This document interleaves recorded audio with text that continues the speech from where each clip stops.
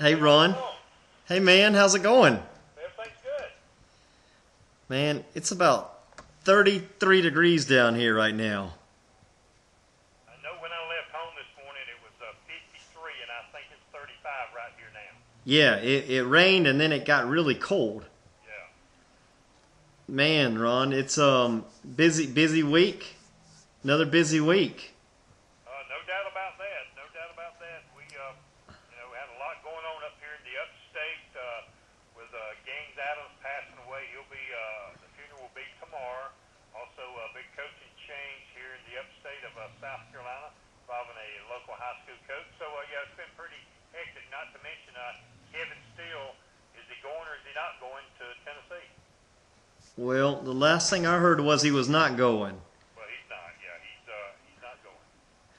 The couple things. Looks like old Derek Dooley. He's brought in most of his own guys. I think the only person that he let go was, when it was all said and done, I think it was David Reeves. I'm not sure how they're working that deal. That's actually Lane Kiffin's brother-in-law. Yeah. So I don't know. There's been rumors that he was going to get fired and he'd take the 2-year contract and get paid out on that and go out to Southern Cal and be a graduate assistant. And then when the contract's over, go in there and be a coach. I don't really know what's going on with all that. My thought is, he recruited him from South Carolina. He was good enough to come from South Carolina to go up there. And it seems to me that he should be good enough to go to Southern Cal. If this was supposedly the best coaching staff in America. So I don't know. He's only got 4 of those guys out there right now, including himself. So I don't know if they're the best coaching staff in America or not. Well, they certainly got a couple of decisions he's got to make, right? Yes, sir. And probably, you would think they would do that before National Signing Day. Yeah, absolutely. Hey, Ron, I'm writing a story that's got some interest in the upstate of South Carolina. It will probably go out tomorrow morning, but I'm writing a story on Marcus Lattimore. Okay. And I'm basically making the case why he should stay in the state of South Carolina.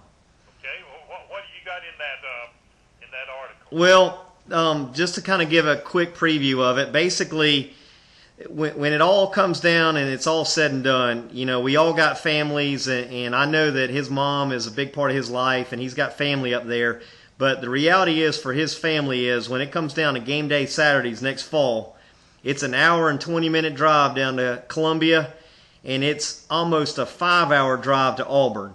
Right. So, right off the bat, that in itself, that means that if they're playing at Auburn and it's a night game, it pretty much means that his mom is not going to be able to go to that game. There's a big difference between driving an hour and a half and driving 5 hours, and she would still have to drive through Atlanta. And I can tell you from my own experience, I wouldn't recommend that on anybody. So, it could easily be 6 or 7 hours from Spartanburg to Auburn.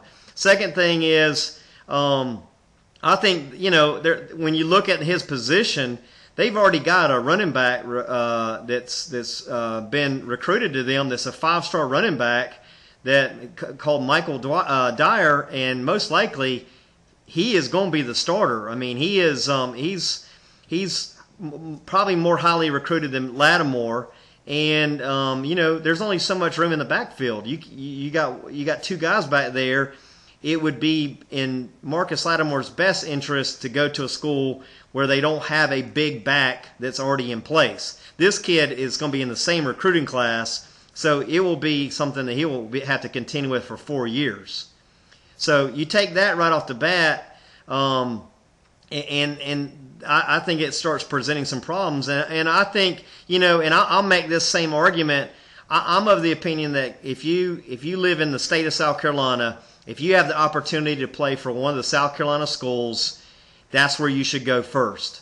Now, if you got some kind of family ties, or you have some kind of other thing like maybe they're not offering an educational program that you're looking for, or something like that, you can go out of state. But when you're playing for your in-state school and you're a superstar, you have the opportunity to bring huge economic development back to South Carolina.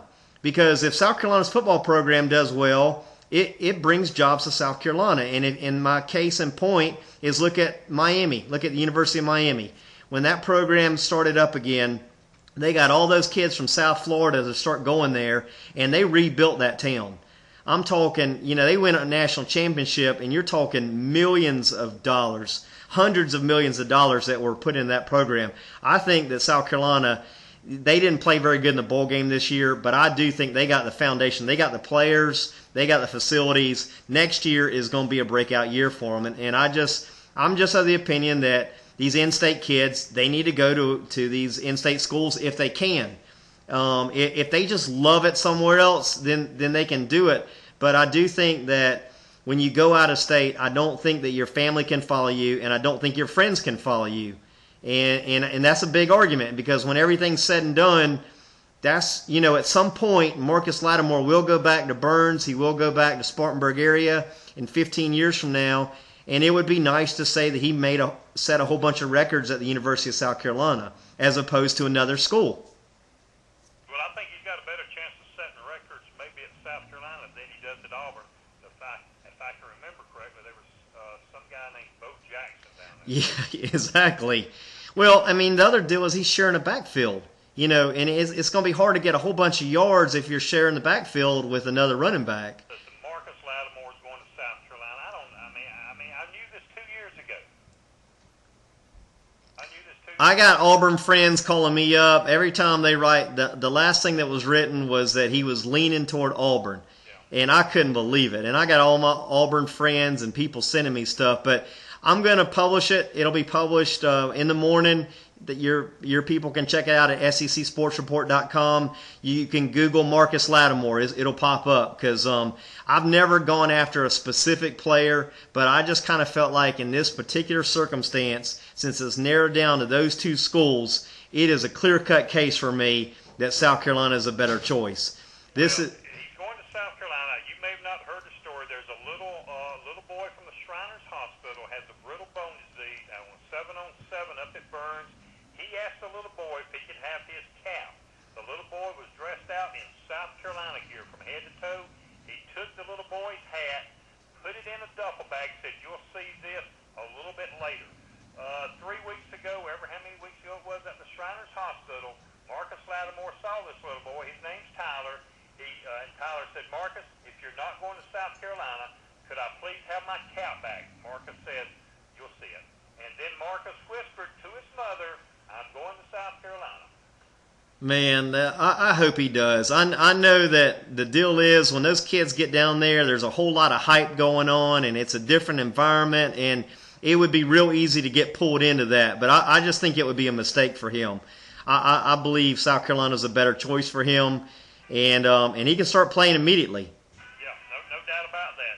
All right, Jay, I appreciate it, buddy, and we'll get back with you, and we got to get out of here for the top of our break, okay? Thank you, Ron. Have a great weekend. Okay, Jay Hogate, the SECsportsreport.com. Remember, after the top of the hour news, Wayne Green. You're listening to the Eagle Sports page on WRIX. We'll be right back. Very annoying. I hear it. That's it.